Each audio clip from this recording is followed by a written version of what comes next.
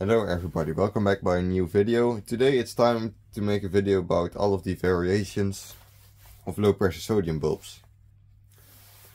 So low pressure sodium bulbs were really common in street lighting until a few years ago. And there are a lot of different low pressure sodium bulb types.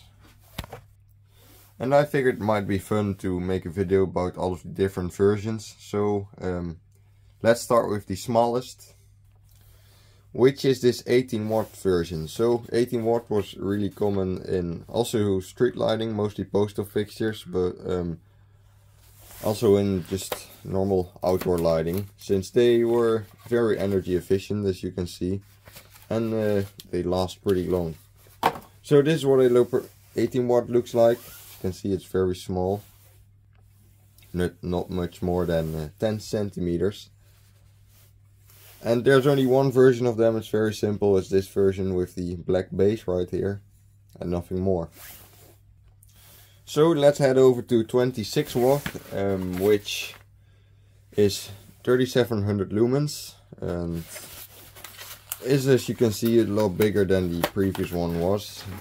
Still not very big for a low pressure sodium bulb, but these are almost 30 centimeters, I think.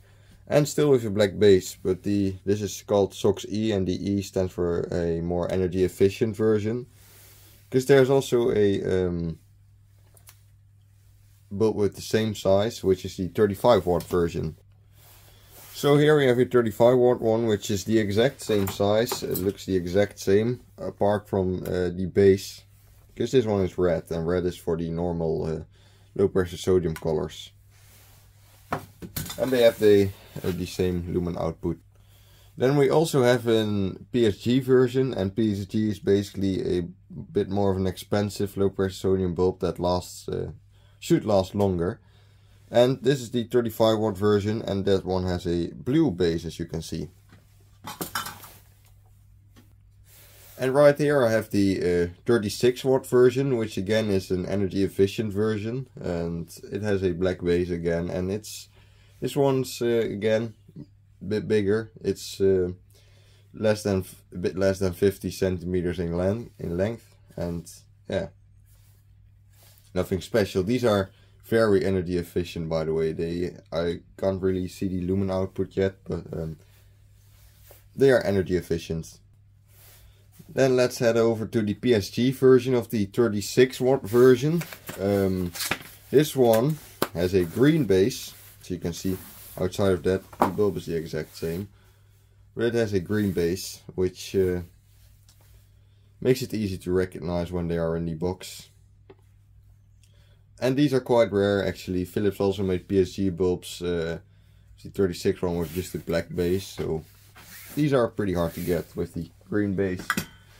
And I don't think that there's a lumen output on this box. No, there isn't. Up next we have 55 watts, which is again the same size as the 36 watt version, but with a red base again, and these are 6100 lumens, so pretty bit more than the 35 watt version. And yes, it does have a PSG version again with a blue base. And it's the same size as all of the other 36 watt and 55 watt ones. So here we have all the versions next to each other. 18 watt, 26, 35, 36, 55. And all of their boxes. These are all of the base colors.